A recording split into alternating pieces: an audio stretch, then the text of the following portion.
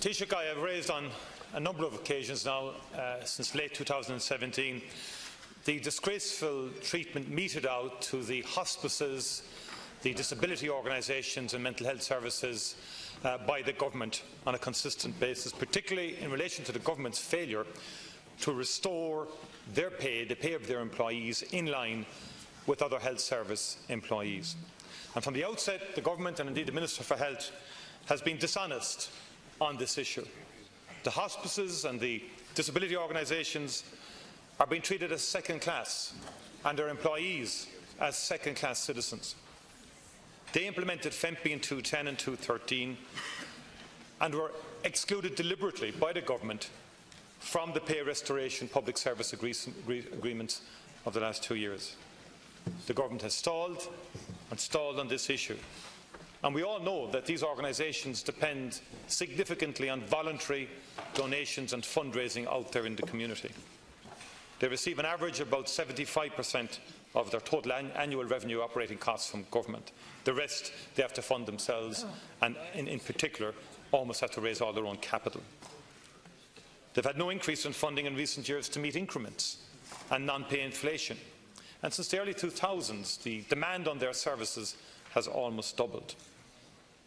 Now, in the context of our health services, hospices in particular are efficient, effective, have huge impact, have won the trust of the public, and yet they're being treated in a very cynical, dishonest and shabby manner by government.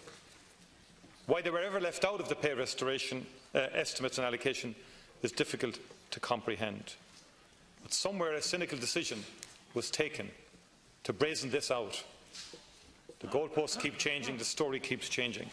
But essentially these organisations have been hung out to dry. Now, Taoiseach, I raised the issue in October of 2017, November 2017, January of this year. You keep shifting the goalposts. This fundamentally is not an industrial relations issue. It is a funding issue. It is one of basic fairness. The hospices, the disability organisations have been shortchanged. They will simply have to cut services, Taoiseach, and they've warned us about this, if the pay restoration does not happen in line with other health service employees. So, Taoiseach, I want to ask you, they're in a funding crisis right now.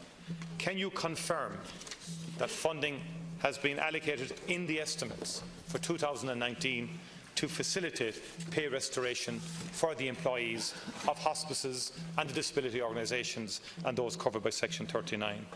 And when is the government going to do the right thing in terms of treating the employees of these organisations in a fair and in a just manner? Your answer really reeks of dishonesty. And let's cut the verbiage, the waffle and all the talk and the average and all the rest of it. I met the 5 hospices yesterday. Bottom line is you haven't given them the money to restore pay.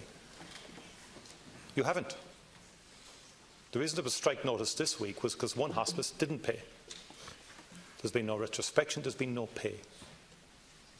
The Minister for Disability should be up in arms about this in terms of disability arguments. St Joseph's and Charleville, I've met them. They're in debt, in a crisis.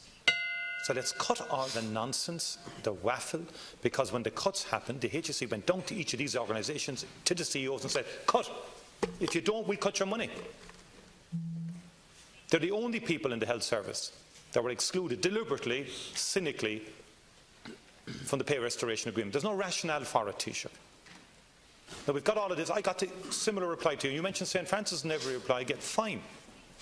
But the reality is you said the same thing over 12 months ago. You've been seeking information for about 15 months. Thank you, Deputy. The people love the hospices of this country, Taoiseach. They will do anything for them. Now, it's about time government did more than just sip a cup of coffee with them and a cup of tea and actually give what they're entitled to. The same as the nurses and all the other Health Alliance professionals working in other organisations in their health service. You know and I know they shouldn't even be Section 39 organisations. They should be fully integrated with our health service. And we should take lessons from them because they're the most trusted and well received, the most popular services in our health service across the country. Thank you, Deputy.